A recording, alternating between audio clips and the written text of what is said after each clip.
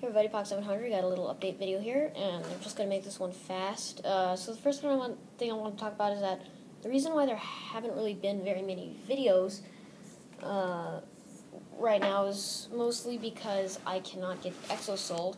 People offer me or ask me questions about it, and then they never get back to me, and it's pretty infuriating.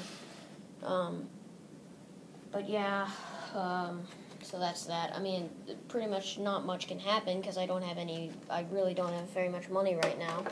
So I can't get anything for my cars. But yeah, I'm having to put more and more stickers on here because it's getting so scratched up, the Bulldog, so I'm going to designate that red body, or the stock body, as my bashing body.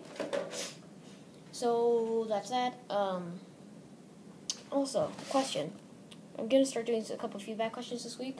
So, if I were to get a new electronic for the 22, should I get a new ESC, because this thing is massive, and it's just super bulky, or a new motor? I could run it in Blinky class, because this ESC doesn't have any timing, so I could do that, or, but it is censored, so I could run this with a sensor motor, but should I get a new ESC or motor, or I could even file it down, but the only thing is I think that void my warranty.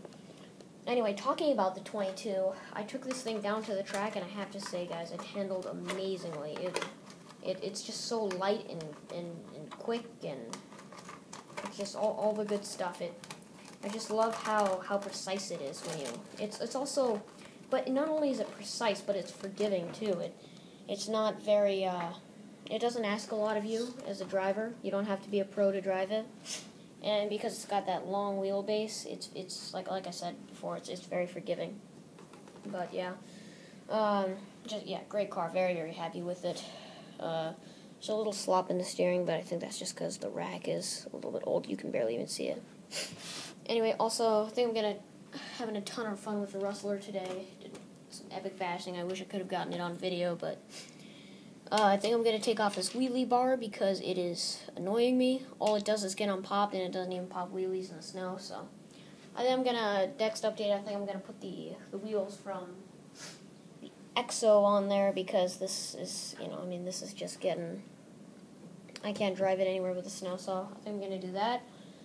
Other than that, yeah, I think there's some problem with the Nano's board, but like I said, I'm in no position to pay, $75 for a new one, so that's not really an option right now. But when it does become an option, I shall replace it. But yeah, really happy with the 22.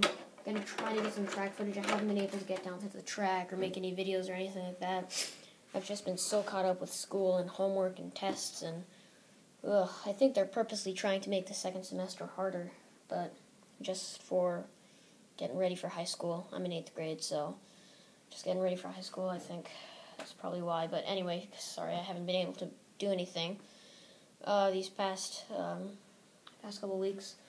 But other than that, this weekend, I think I'm probably going to make a few how-to videos, like how to get strip screws out and some other boring stuff.